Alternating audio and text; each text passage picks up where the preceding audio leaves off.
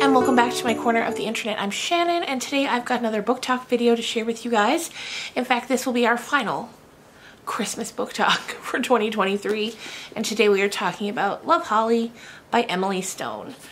So as is with the book talks, I'll give you a brief synopsis, then we can talk a bit about the spoilers and things like that. I will say right off the bat, I really enjoyed this. I thought it was a sweet story, perfect for this time of year. So yeah, basically we've got a girl named Holly, our main character here, as the title might tell you. And 3 years ago, near Christmas time, she was out with her sister. They were driving, I think, to their parents' house. They stop at a cafe for coffee, and when they're in there, Holly runs into this man named Jack, like literally bumps into him. And they exchange numbers, and there's just something that right off the bat, there's a spark, you know? So off they go. They're getting ready to get back on the road with their coffees. And like I said, Holly's with her sister Lily, and Lily's pregnant. They get back on the road, and there's an accident. Now, for the first little bit, I'm thinking that in that accident, Holly's sister dies, because we know that in the present now, 3 years later, Holly's alone on Christmas. And she begins to write a letter to, there's a program, it's called the Dear Stranger Christmas Letter Program. And what you do is you write a letter to a stranger with no return address, but you kind of tell them a bit about your story, and you hope to make them feel a little less alone at Christmas. So it's for people who are alone. And so she does that, and she tells a bit about what happened. And then we learn that it wasn't Holly's sister that died in the accident, but she did lose the baby. And since then, Lily has not spoken to her, not a word.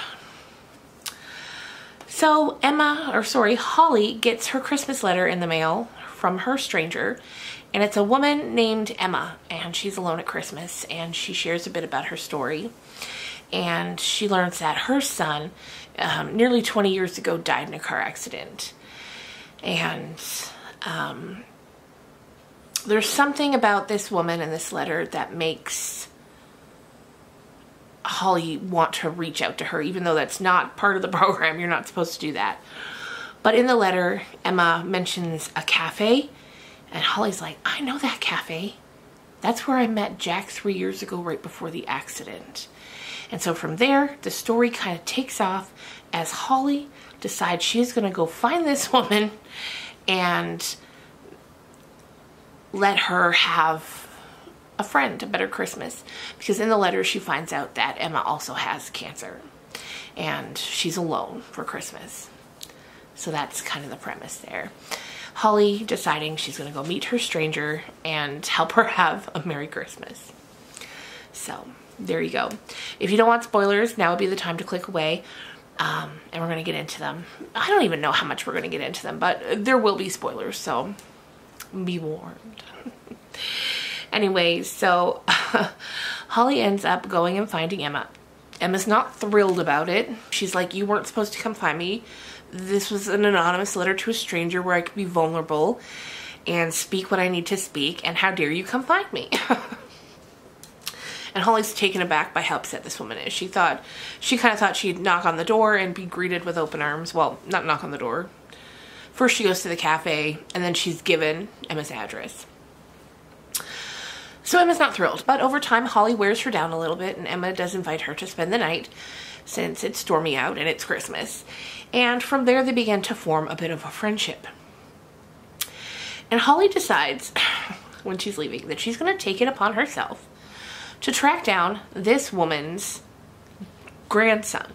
Because when the accident happened nearly 20 years ago that killed Emma's son, Emma had been driving, and in the car with her was her son, Richard, his wife, and her grandson.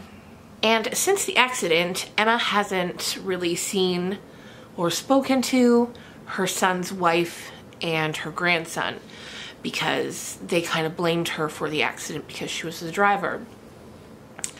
So Holly can really relate to that because of what happened with her and Lily. And that was one thing that always kind of got me, like, Holly and Lily were hit by another car, And I know that Holly had been like on her phone trying to find something out, but Holly hadn't been in the wrong. She was hit.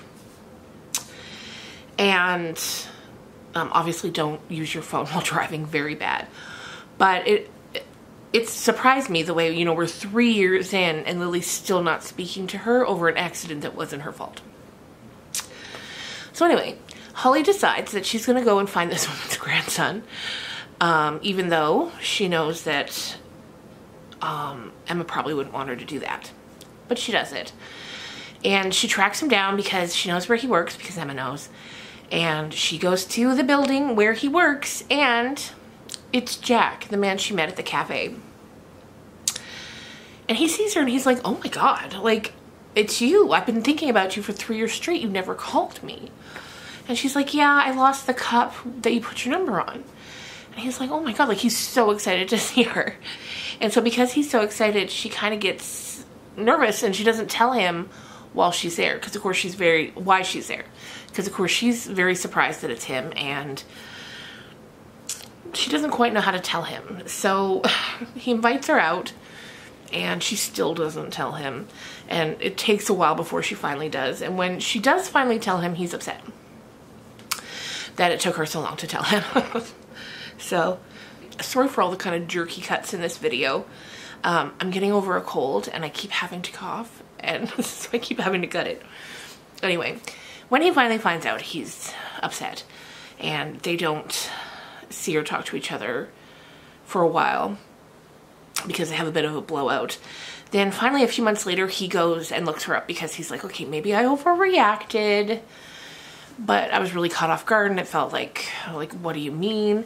And he doesn't know what to believe about Holly anymore. So he goes to find her once he's calmed down. It's like, I don't know how many months later. And, you know, he tells her I kind of overreacted, and now he wants to know a bit more about Emma. And she tells him about the cancer, and she gives him his contact info if he does decide that he would like to reach out to her.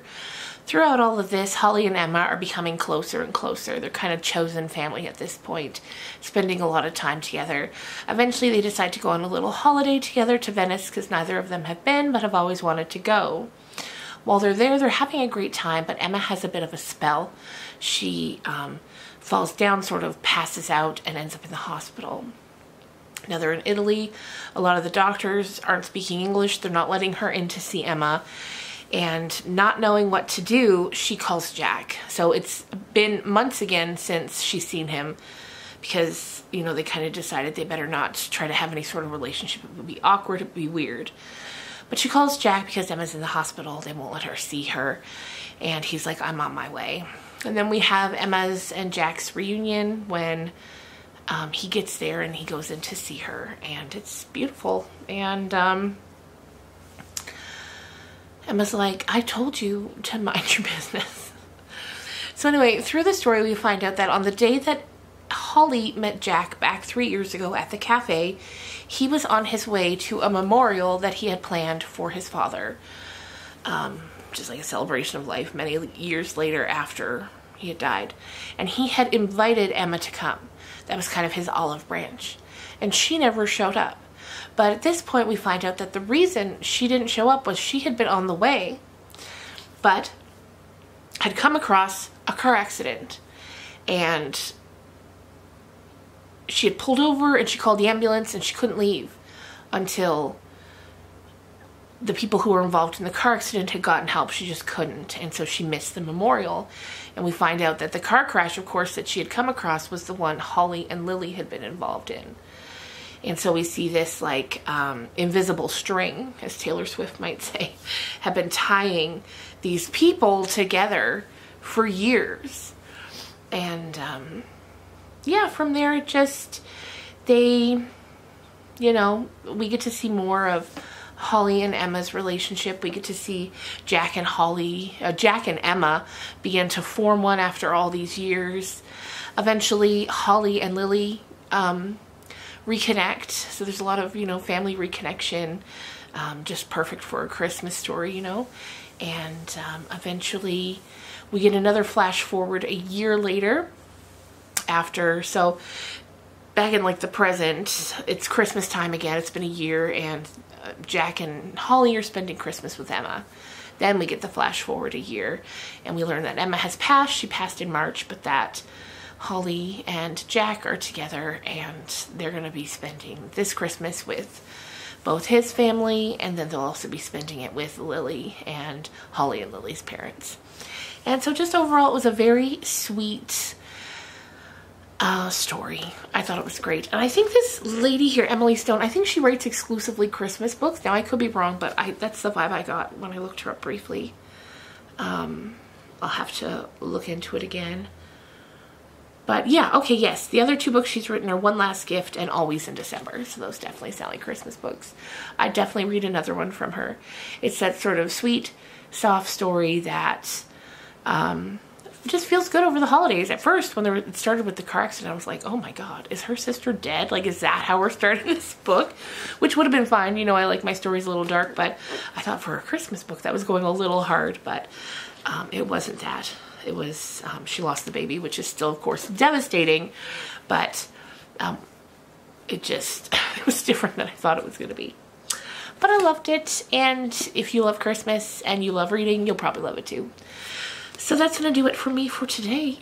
Then, today is, as I'm filming this, it's December 22nd, and that's the day it'll go up. I'm currently filming tomorrow's vlog as well, so we've only got today, tomorrow, oh my God, like Christmas is almost here.